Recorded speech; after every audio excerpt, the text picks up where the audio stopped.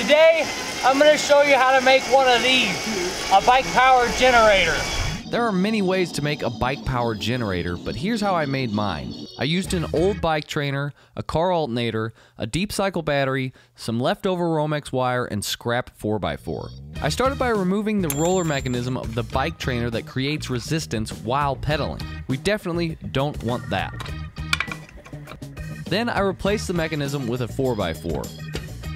With a little hand carving, it fits perfectly in place. And I highly recommend hand carving because it's definitely good for you. Well, unless you hit your knee with the chisel, then it's probably not. Next, I plan to reuse the bolts from the roller mechanism to hold the 4x4 in place, so I marked and drilled out the holes and attached the 4x4 to the trainer. After that, I went to move my bike into place only to realize the 4x4 was a bit high, so I trimmed it down and got my bike to fit. With the bike in place, I was able to find the position the alternator needed to be at in order to make contact with the tire. A good thing about using an alternator is they tend to have brackets made to adjust the slack out of a belt already. So if you carve and arrange your 4x4 to accommodate these brackets, it ends up working very well in combination with the bike trainer. With the alternator's forward and back adjustment and the trainer's side-to-side adjustment, I had zero problems creating traction between the tire and the pulley. Although, I did find out rubber tires and metal pulleys don't get along, but more on that later. That's exactly what we need.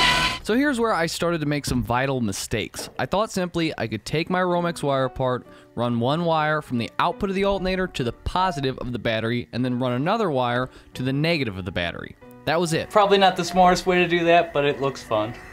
I thought I'd pedal, rotate the alternator, and generate power. That was until I hooked up a voltmeter and saw this. Only 12 volts on the readout coming from a 12-volt battery. Now, the alternator should put out 14 volts when I pedal, and if I'm pedaling and that dial ain't moving over 12, then I have a problem. So naturally, I went to YouTube and found a video about a bike generator. This video was from Leo W, and I will put a link in the description to this video for those interested. Now, what Leo's video made clear for me was that I had a bad alternator. After all, I had taken this from my dad's stockpile of random ones he accumulated over the years. So I went to his house and took the other 4, assuming at least one of them would work. Now, that's 5 alternators in total that were all bad. So I called my dad and asked to just steal one from his Rambler he had stored in my barn, because at the very least I knew that one would work. And that's just what we did. I hooked this one up as fast as I could to see if I could get power, and what do you know, it worked. Come on, baby.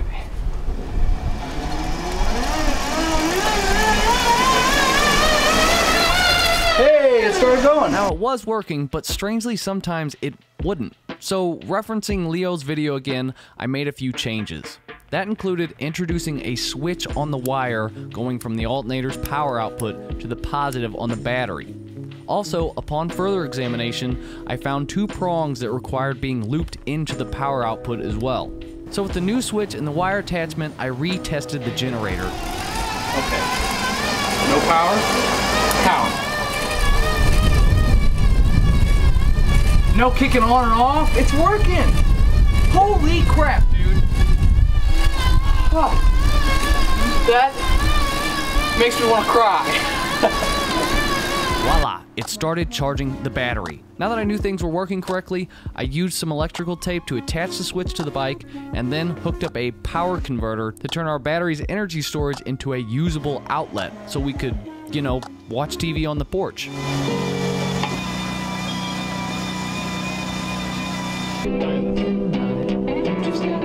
Or make a protein shake by the pump track.